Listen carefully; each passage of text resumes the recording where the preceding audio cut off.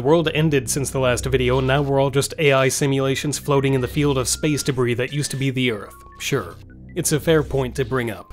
So there's not much to do but play Metroid games, and I've got another batch of bad takes ready to upload to your neural net.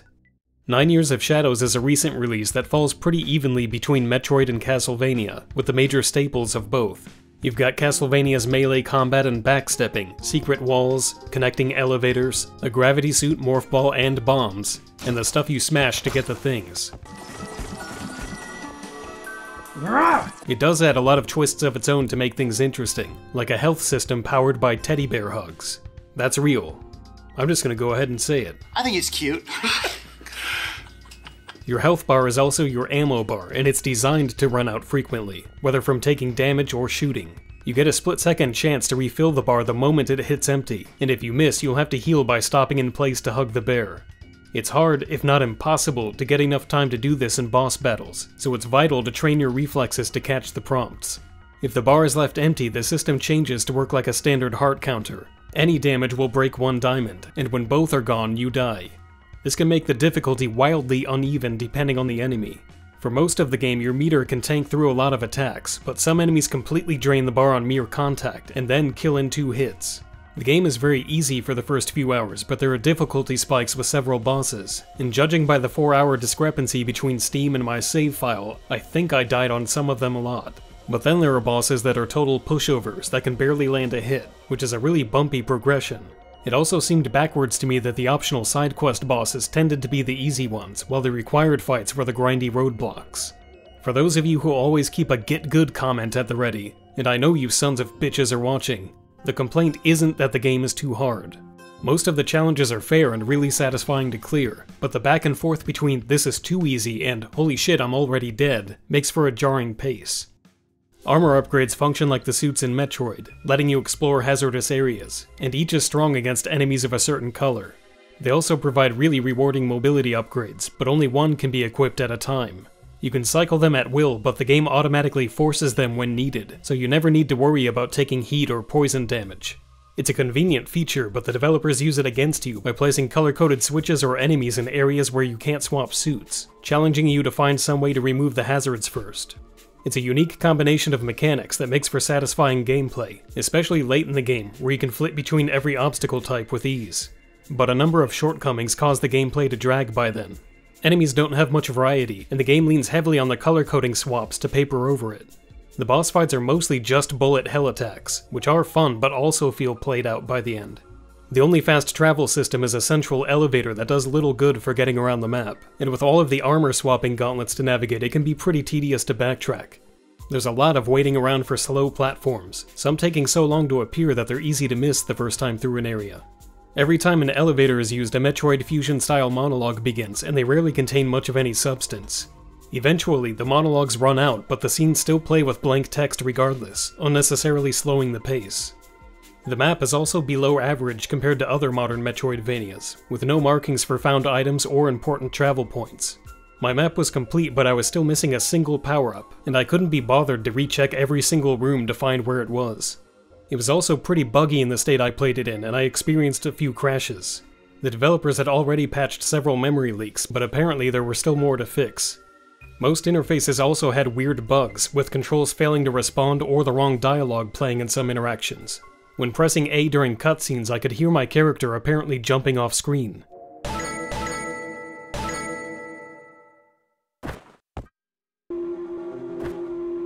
Coin pickups can glitch beneath floors or block morph ball tunnels, which was a big problem for the final boss. The boss is introduced at the very start of the game, so it's not much of a spoiler, and I'm going to try to show as little as possible, but if you want to avoid seeing it, you can skip to the timestamp on screen now. Tunnels needed for dodging some attacks will jam and prevent movement, and at one point I was taking damage for no apparent reason. By the sound cues, I recognized that the screen was supposed to be filled with fireballs, which were failing to display, making them impossible to dodge. This is one of those fights where it's imperative to save as much health as possible for the finale, so these bugs were maddening to get through. This is the first game by a new studio, so all things considered it still turned out pretty well, and they're still actively patching the issues. Bugs and all, I'd recommend this as a solid, slightly better than average Metroidvania. The pixel art is overflowing with color and charm, and the worlds are distinct and fun to explore. The soundtrack is excellent, and I've had it stuck in my head since finishing the game. I was surprised to learn after the fact that Michiru Yamane of Castlevania was a composer, along with a longtime Metal Gear contributor. It may have some gameplay bugs, but the audio and visuals are first-rate. If the style of the game interests you, I'm mostly positive on 9 Years of Shadows, but maybe wait for another patch to arrive. Ghost Song is a game I've been watching for about a decade. Its development goes back far enough that a Wii U port is listed in the stretch goals, which is... I'm dying fast. The game plays kind of like a version of Hollow Knight that's gone full Metroid. It has a lot of similar mechanics, like the perk swapping and money systems, as well as the ghost retrieval after death. The gloomy look and tone are even roughly comparable. Given that its development predates Hollow Knight, I assume a lot of that was a parallel evolution. I even have the same complaints with it as Hollow Knight. The world is too monotonous, points of interest are too far apart, the pace can drag, and the game's appeal is sabotaged by its own mechanics. Endless backtracking from distant save points ruins bosses that would otherwise be fun to retry, and collecting your ghost from under them during the fight is always cheap bullshit. Unprofessional bullshit. Where Ghost Song stands apart from Hollow Knight is that it functions as a traditional Metroid game. It has enough rewarding power-ups to fuel the exploration and keep the player motivated. The main premise is that 5 parts have to be recovered to repair a spaceship, and the game provides a suggestion of which to head for first. I tried to deviate and found that most courses were blocked, so the game does seem to force some kind of structure for at least the early phases. After a few critical upgrades, the world starts to open up more and the player is given more options about where to go. It's never too open for its own good, and the map is almost too small to get lost in. I was surprised to see the final layout because the game feels a lot bigger than it looks. The side quests and optional bosses pack in hours of extra content. If you engage with the NPCs enough, you'll get clues about new missions and even get power-ups or access to new areas. Every character has extensive voice acting, some of which can be cringe-inducing at first.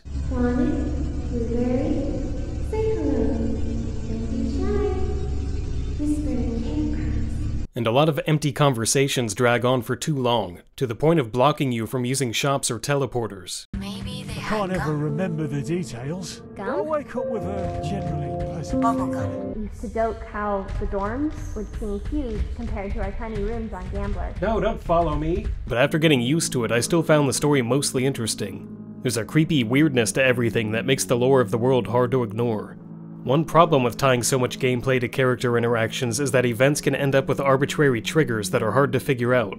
You have to happen to be in just the right place at the right time in order to acquire an item or make progress with an objective. You often only get one shot at something and then it's gone forever. I saved my game in the middle of one side quest and came back to find that it was over, apparently having resolved itself while I was gone, leaving no way to earn the reward. Effectively being punished for the necessity of saving and stepping away once in a while is absolute fucking bullshit. There were scenarios where I was certain I had figured out what to do, and was right, but received no response. You may have to hover in an area for an unusual amount of time before anything happens, and that awkwardness saps away a lot of the satisfaction of solving a puzzle. Some side missions almost seem designed to waste a large amount of time. In one, a boss constantly retreats and eventually stops showing up entirely. The key to beating it is a power-up that reveals enemy health, which got bugged and stopped displaying anything for a few runs. Re-equipping it fixed the issue, but apparently also refilled the boss's health completely. Sorting out the weirdness of mechanics like this is frustrating, but it says something that I never dropped the missions and moved on. This was, after all, optional content. The game hooked me enough that I was willing to grind through it all and try to see everything. Like 9 Years of Shadows, the combat system here is pretty unique. Aiming is analog with a 360-degree range, modern Metroid style. The main attack is a simple blaster, which overheats quickly and loses its speed and power.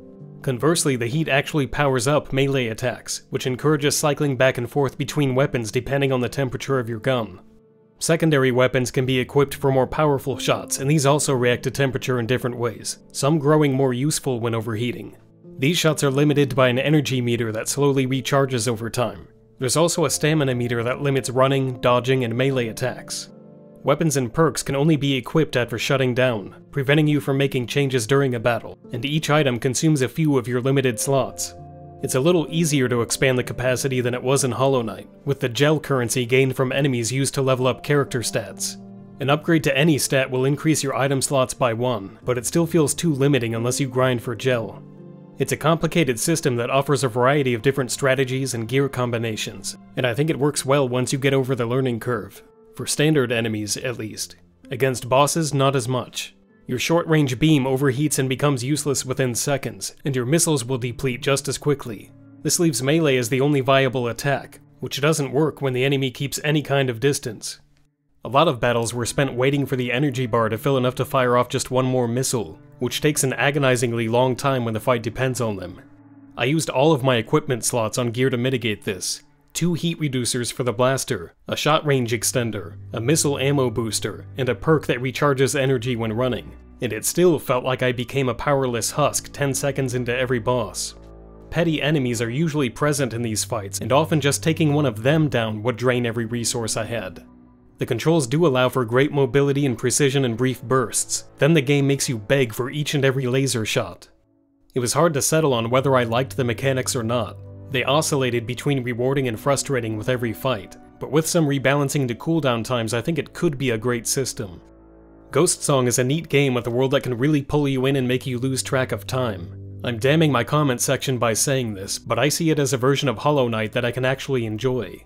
I wish the game didn't feel like it was fighting to stop me from enjoying it so often, and think it has too many problems to rate it any higher, but I somehow still kind of loved it, and think it's worth playing. When Axiom Verge arrived, the genre was in a very different place. Nintendo was, to put it politely, shitting garbage out of its game asshole, and the idea of an indie developer stepping up with an authentic Metroid experience was really appealing. But 5 years later, Nintendo had found their footing and was making good Metroids again, and the indie genre had exploded with Metroidvanias in every shade imaginable. A standard Metroid clone would be a pretty boring thing these days. Thomas Happ seemed fully aware of that and tried to push into new territory with the sequel, leaving the alien Metroid aesthetics behind in favor of a brighter and more organic world. Most of the game takes place in wide-open outdoor spaces, with Happ citing Breath of the Wild as a major influence. Creepy, subterranean labyrinths are still around, but mostly just to keep some connection to the first game. It's surprising how goofy and video gamey the tone gets at times, but it still holds on to the dark, surreal vibe and takes you to a lot of weird places. The style change is a subjective thing, but I think it tops the first game when it comes to variety. It also makes a lot of connections to real-world history and culture, which was the most interesting part of the story to me. Assyrian architecture and winged Lamassu statues feature heavily in the level design. I wasted my life on an art degree, and you bet your ass I'm taking this chance to say I know what a Lamassu is. The combat has also been rebooted, but with less successful results. Melee attacks with simple daggers and axes replace the lasers of the original. This may have seemed like a way to stand out when development started, but the genre shifted towards melee over the last few years, so ironically there's more competition than there would have been just sticking with lasers. Combat is clumsier and less satisfying in Axiom Verge 2 than its peers, most of which have block or dodge mechanics that considerably deepen the fighting. Here, you're just kind of hitting things until they die, and relying on normal walking and jumping to dodge out of the way. Even the secondary melee in Ghost Song is more advanced. There are just a few weapons to obtain in the early game, and then things mostly stop advancing. There are 1 or 2 new moves to uncover, but nothing that alters the gameplay much. A boomerang is provided to keep at least one ranged attack in, but I forgot it was even in the game until finding an upgrade near the very end. The first game had an absurd number of guns to cycle through, and while some were junk, it was still fun to have so many options tuned to so many specific scenarios. The sequel is limited to slashing everything about the same way. The combat is serviceable enough, but it feels underdeveloped and a little behind the curve. That's partly made up for by the bigger emphasis on hacking, which can now be done on nearly every enemy in the game. You can disable some parts of a drone or even cause them to self-destruct, which is vital to fighting the larger boss-type enemies. I say boss-type enemies and not just bosses, because the game doesn't have as many traditional area bosses. Instead, there are optional bosses out in the field that reward you with skill points if you take them down. Regardless of what you're fighting, hacking is a valuable addition, and is much more fully realized than in the first game. The remote drone has also taken a larger role in the sequel, and is no longer just a tool to open doors. Drone form is forced for a portion of the game, and when given the chance to change back to a human, I still opted for the drone. Its slingshot and hovering make it more nimble for platforming and exploring. Human form mainly has the advantage when fighting, but there's also a new climbing ability required for navigating mountains and towers. There's more verticality to the world this time, and the combination of climbing, drone fluttering, and open spaces makes getting around more enjoyable than the first game. A compass is provided to vaguely steer players in the right direction, which is a good compromise between hand-holding and letting the player get completely lost. Objective markers are sometimes used, but mainly just for a loose idea of where the compass is guiding you. The map also displays a simplified image of each room, which is a helpful touch, and at least one type of custom marker can be placed. Unfortunately, this map doesn't track found items either, which always makes 100% completion more of a pain. One of the major additions the sequel makes is dimension hopping, with portals leading into the Breach version of the world. It's similar to Prime 2, where the Dark Dimension is used to bypass an obstacle and emerge on the other side. My thoughts on it are similar to that game. It slows and complicates exploration in a way that I don't enjoy much. Backtracking has to be planned in and out of portals, and when hitting a dead end, 2 maps have to be trawled through for the way forward. This game does execute the idea better than Echoes, though. The alternate dimension can be viewed at any time as an overlay, helping you understand the path you need to take to reach a destination. Eventually, you can exit the breach freely without needing a portal, and even move the portals to new locations, which leads to some creative environmental puzzles. Axiom Verge 2 expands on what made the first game great without repeating its formula or recycling its mechanics. I don't think the end result is quite as good this time, but it's a sturdy game, and I appreciate the push to surprise players with something different. I'd rather have it this way than a safe, tried-and-true sequel that nails everything. None of the games this time are masterpieces, but they are all interesting and experiment with new ideas, which is the only way this genre can survive without fatiguing itself into a black hole. That's all for now. I'll be back once the AI network synthesizes more Metroid games by plagiarizing all of the old ones simultaneously, which is a thing we do now. I guess no one needed humans for anything anymore, so good job on blowing up. Bunch of chumps.